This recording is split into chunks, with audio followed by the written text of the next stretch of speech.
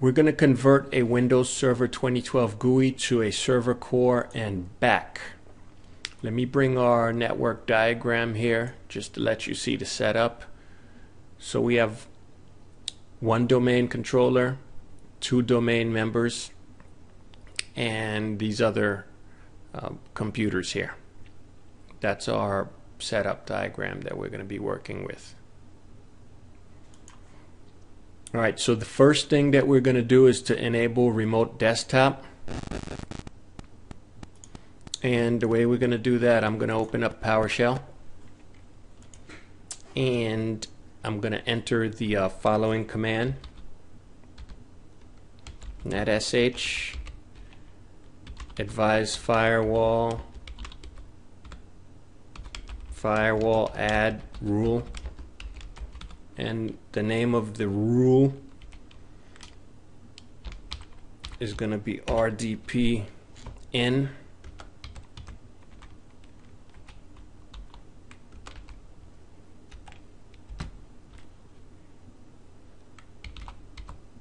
directory direction equals in. Our action is to allow. The protocol is TCP/IP.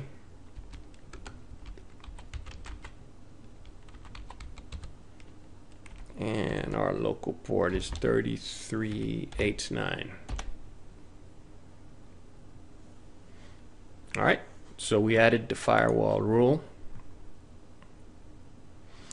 Now we're going to convert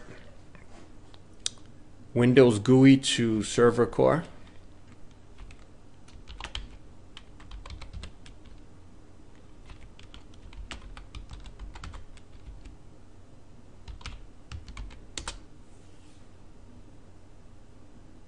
Alright, so we entered the needed module.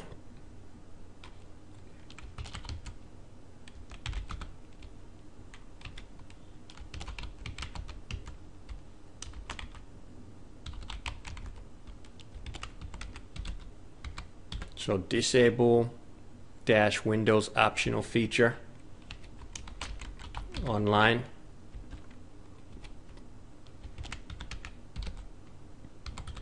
Feature name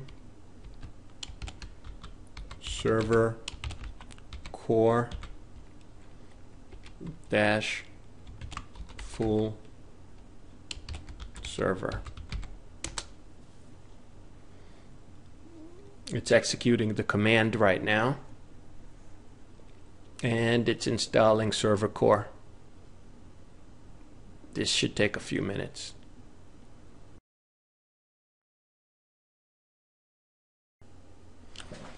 Alright, so now the configuration is done. The computer is asking me if I want it to restart. I'm saying yes, and we're restarting. Alright, so it's gonna take the machine about 2 minutes or so before it's fully restarted. So we'll wait for a few moments before we restart, before we try to reconnect. Alright, the 2 minutes, a little over 2 minutes has passed. So I'm gonna reconnect to my device remotely. Alright, so we are now logged into server core. So this is all you get with server core. Just a command prompt, but you could run most commands. So if I want to find out the name of the computer, I could type in host name, and it should give me the name of it, plab dm01. So that's fine. If I want to verify the IP address, I could put in the ipconfig command and get my IP address information.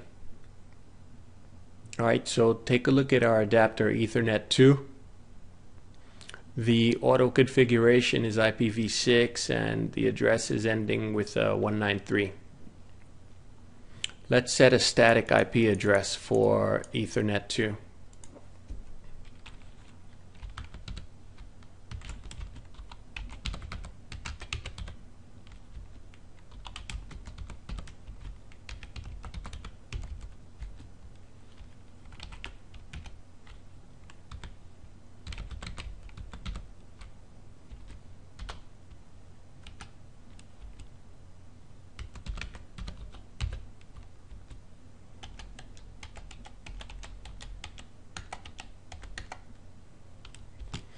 subnet mask.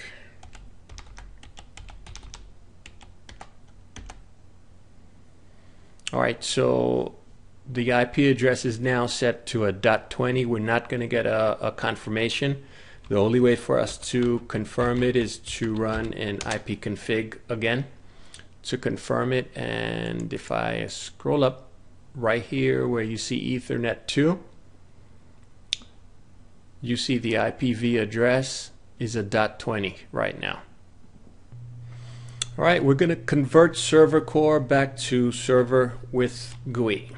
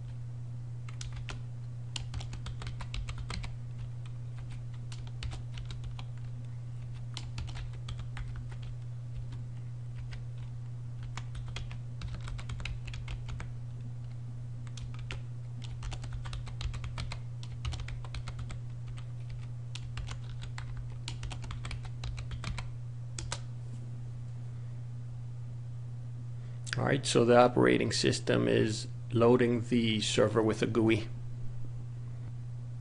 Now this process takes a few minutes. The DISM tool takes a little while to load all the features.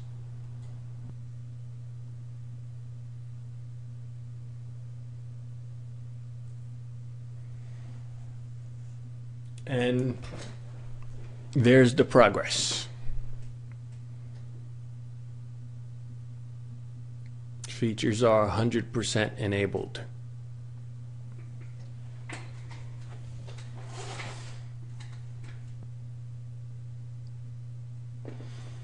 Now we're going to restart the machine.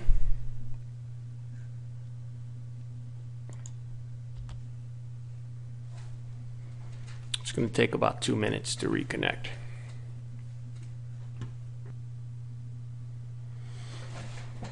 All right, we're back up. I'm going to click on local server, and notice on Ethernet 2 we can verify the IP address recreated, which is the .20 address.